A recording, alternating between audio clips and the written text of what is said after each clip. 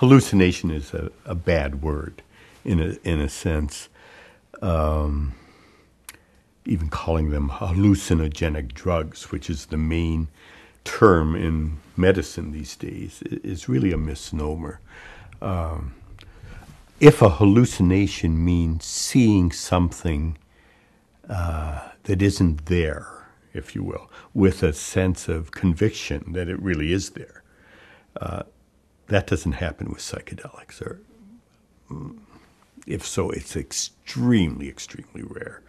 I may experience, with my eyes open, I may see something as if I'm dreaming while I'm awake, and I can describe it to you, and I see the same thing if I close my eyes, and I know I'm kind of projecting it onto the world, or I may be experiencing sensory perception differently than usual. I may be looking at a statue and seeing it seem to come alive and talk to me. But I know that you can't see it the way I see it. And so I can describe it to you, and you might say, gee, I wish I could see it the way you see it, But that's not really a hallucination. It's a flow of mental imagery that may be projected onto the environment or incorporated into the environment.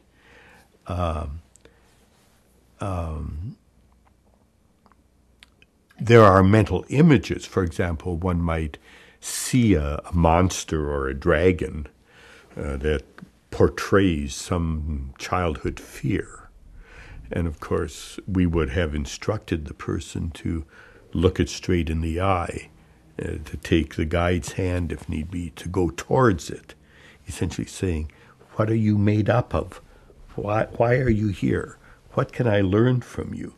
And as you approach the image, whatever it is, it unfolds its meaning. It becomes the babysitter that abused you, the father who was drunk, the whatever it was, and you understand it, and there's catharsis, and there's resolution, and life moves on. The only way people get into trouble with psychedelics is when something like that appears, and they try to fight it off or run away from it. And then you get into the so-called nightmare sequence, where you're running from the monster, and you get smaller and smaller, and it gets bigger and bigger. What you're running from is your own shadow.